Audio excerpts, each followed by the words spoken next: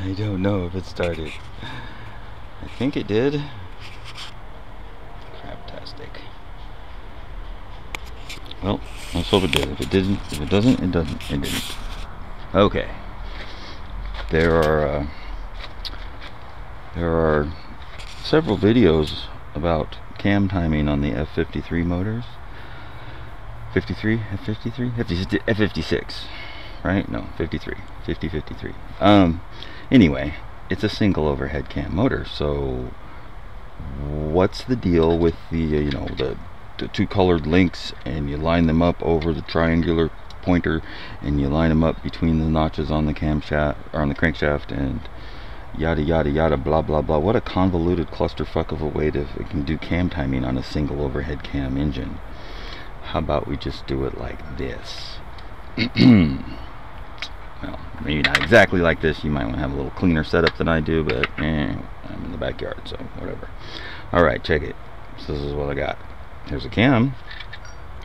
The rockers, with the rollers of the rockers, the rock and rollers roll on the top of this. So it pushes the valve down when the lobes come up. So top dead center would be lobes down and ready to fire right there.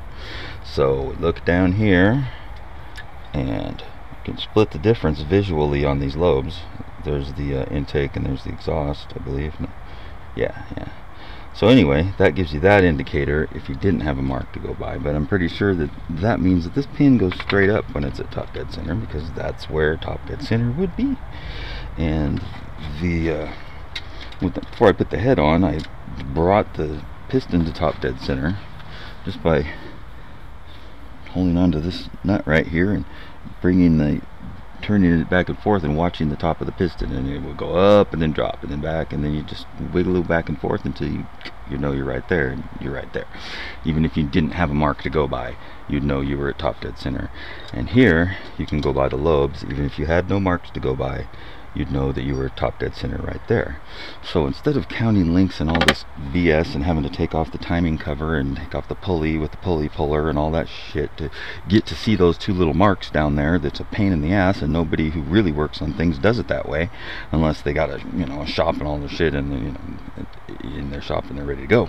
So, and that's great if they do that. But here's what we got. Here's the tensioner side, and here's just the guide, and obviously that's how the cam goes on. So this is how I do it, is I haven't put in the tensioner plunger yet, but I will just kind of put the gear down in here, slip it into the chain. If I can. There we go. Okay.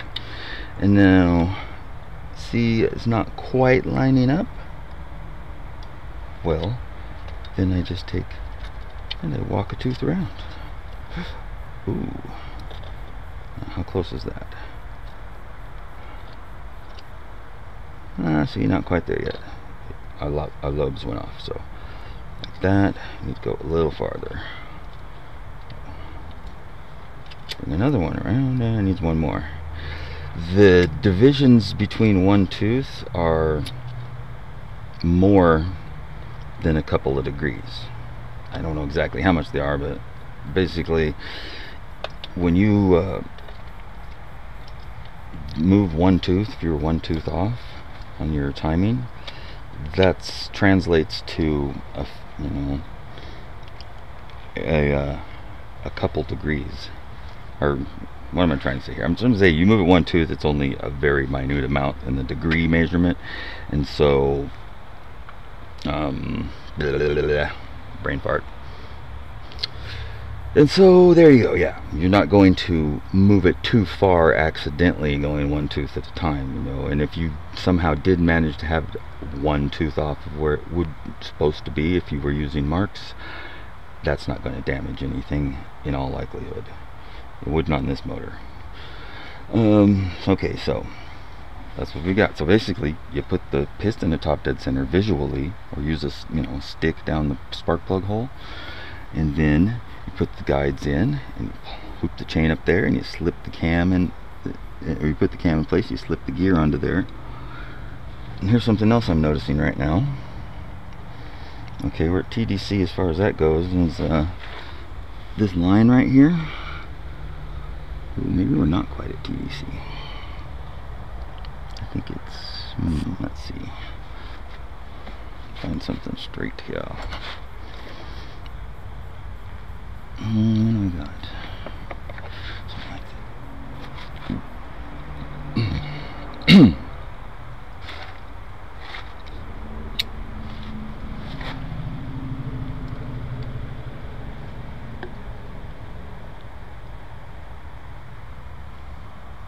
I think that might be one off, because it looked to me, and nobody says it, it's not in a video anywhere, it's not in the book. I looked in the book, but when it's at top dead center, that line right there, okay, the pin is up at the top, and this line matches up with that, but it's dipped below it right now. So I'm gonna get on this end and get a little closer. Yeah, it's one tooth. I went one tooth too far, so we want to come back one. So I'm just slipping off of there a little bit and get that one tooth, and we take it back. Take it back, y'all. Take it back and take it back. There we go. Now the tensioner's on this side, so that's where the slack is taken up. So this side you want to pull tight when you're looking to jack. So now, pin pointed upwards. Actually, now I'm thinking it's not quite. I think it was right the other way. So never mind about the line, I guess. But yeah.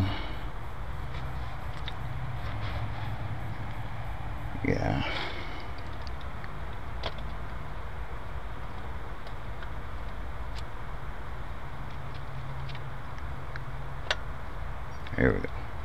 Okay, because I'm going by the lobes. Okay, by the lobes, that's TDC. They're about the same angles. Got any other marks going on? Oh, is that a mark? No, it's a shadow. Alright, yeah, this is pointed at 12 noon straight up. So there you go, that's how you time it. Now I just bolt it together, and no counting links and none of that bullshit. You don't have to take the timing cover off, you don't have to take pulleys off, none of that crap. This is my mount. When I was getting ready to do it, I didn't have something well, I wanted it free up here actually, and I didn't want to remove this thing or anything, so I guess I wouldn't have to. Anyway, I noticed if I ran a bolt through there and let it hang off to the side, it would catch the bottom of the engine and hold it from underneath, and that way there would be nothing in the way up here. So not using it correctly, but it's using it for what it's intended for. So there you go. I'm gonna put the bolt in, and yeah, that's where they get you off. They tell you to put it in a different position because, ooh, there's a little triangle mark too. It's pointing right where it's supposed to. Okay, they have you put it in the position so that the tool will lock into place right here, so you can tighten the bolt. However, when I get it in there, I just, you know, snug everything, and when I go to tighten this bolt, what I've been doing is taking a screwdriver I have that's really tough steel and going through this hole and letting it rest against the bolt and the bolt on the cap to hold it in place. And I mean, you know, it's such a small fulcrum there, you can put plenty of force on it. You can just hold it in place and just pull it tight, and it ain't going nowhere. So okay, that's how you do your cam timing without having to take off your timing cover, your pulley, mark up these teeth, and do that whole rigmarole. I have no freaking idea why they don't just put a mark on the pulley or a mark on the crank and the pulley in the same spot and correspond to a mark on the block, and put a mark up here, and then if those two marks are right, it's right. It's that simple. Alright, now I'm going to take these things off and get busy.